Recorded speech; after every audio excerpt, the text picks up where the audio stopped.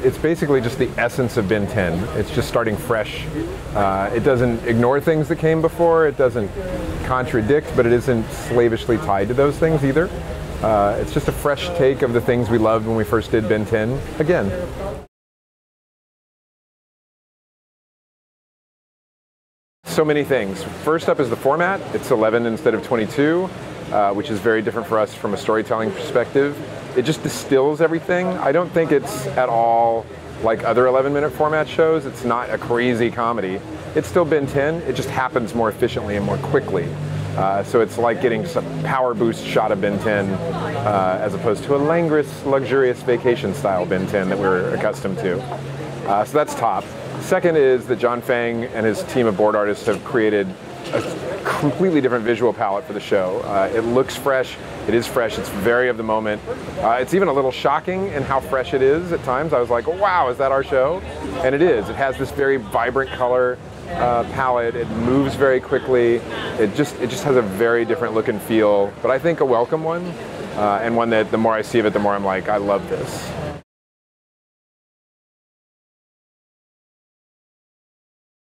I'm one of the Man of Action guys, and all four of us were there on day one, and it was basically to just say, what were the things that made us want to pitch this show? Why did we want to sell the show in the first place? And so a kid on endless summer vacation with his cousin is back in full swing, you know, that just, we're always going somewhere else, we're traveling the country, we're seeing the sights, but along the way there are these uber big bad guys almost everywhere you go, which makes you wonder what kind of vacation this is for Ben and Gwen and Max. That core dynamic of that family unit, just Gwen, Ben, and Max, I love that it's the feel of a brother and sister, but they're cousins, so we don't quite have all the baggage of that family. And Max is a good surrogate father figure, but he's not their father, and so it lets them have a great time in a family kind of unit without being a family-driven show, and I think that's pretty fun.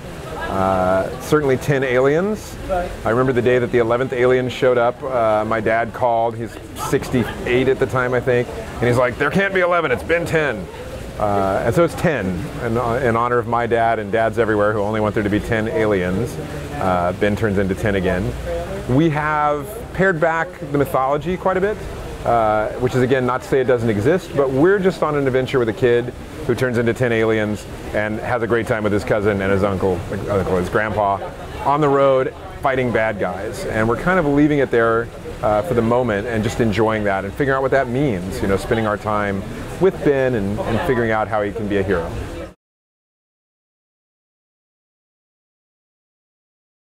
My wife says about me that I'm either 6 years old or 60 and that I don't really live anywhere in between. And I think that for all the Man of Action guys, it's our ability to just think like kids. And in the story rooms when we're writing these episodes, at some point somebody will say, what does a kid care about that? And then we just put on our kid hats and try to think, you know, what was it like to be 7, 8, 9, 10 years old? What do we care about? You know, the themes are important to us, but also why it matters to a kid.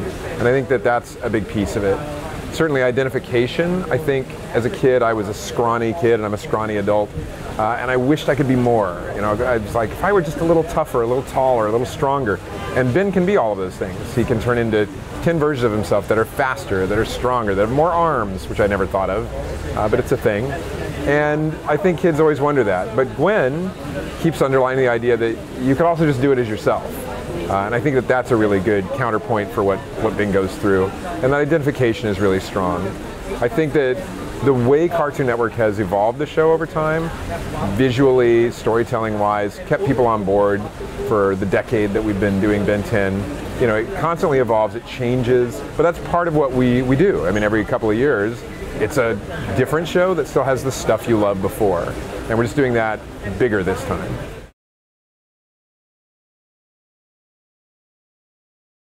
10 or 12 years ago when we were making it up the first time, I think the expectation and the reality was that kids would watch it on TV and then maybe they'd go buy a toy and, you know, that was kind of it. But we're in an extremely different media landscape now, and I think that the way you find content is different, and where you find content and how much content you find. And everyone at Cartoon Network has just been really brilliant about saying, from the get-go, we're making a great cartoon, but we also have an online presence. We also have ways for kids to get involved directly through the games have been extremely huge for Ben 10, the online games. And we're doing just all of that from the start. We've said we're designing this world to do all of that. So we're not doing all of the mythology of the Ben 10 universe in the show. Some of that is being doled out on other platforms, and that's going to help kids find it, find out things. Did you know you could find this? You know, and we'll direct them to other places and other platforms to get the full Ben 10 experience. But it's built into the DNA this time, which is great.